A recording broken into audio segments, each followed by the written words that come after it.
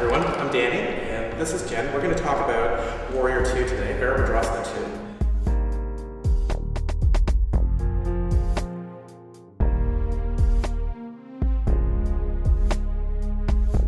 2. Take a long stance back and come into Warrior 2. Okay, so Jen has a lovely Warrior 2. It's important when we set the posture to be mindful of the foundation that we set. So this long stance is great. We also want to be mindful of aligning the front heel with the instep of the back foot. Helps you to keep good balance through the posture. There are a couple of things that we want to look for when we're moving into Warrior 2, is the front knee tending to buckle in.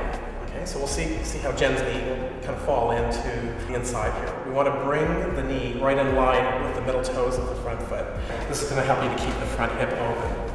You tend to lose energy in the back of the body, so we want to keep lots of length in the spine. So sometimes we'll tend to over-exaggerate the swing in the lower back, so lengthening the tailbone down towards the floor and actually drawing the lower abdominals in to create more length in the spine.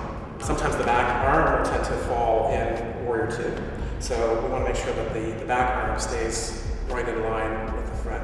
Another common thing that we tend to see is the back edge of the foot will tend to kind of roll over. So we want to round the outside edge of your back foot down, root the back heel down.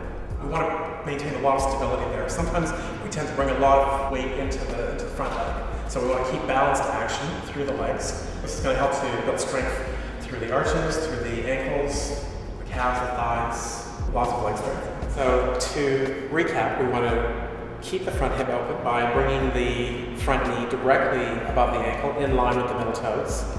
We want to maintain the length in the spine by lengthening the tailbone down, drawing the lower abdominals in. We want to soften through the shoulders, softening the shoulders down away from the ears, releasing any tension in the shoulders. We want to lengthen out through the arms, right out through the fingertips. The back heel stays rooted, the outside edge of your foot rounding down into your mat. And if you keep those points in mind, you'll have an awesome warrior and you'll have a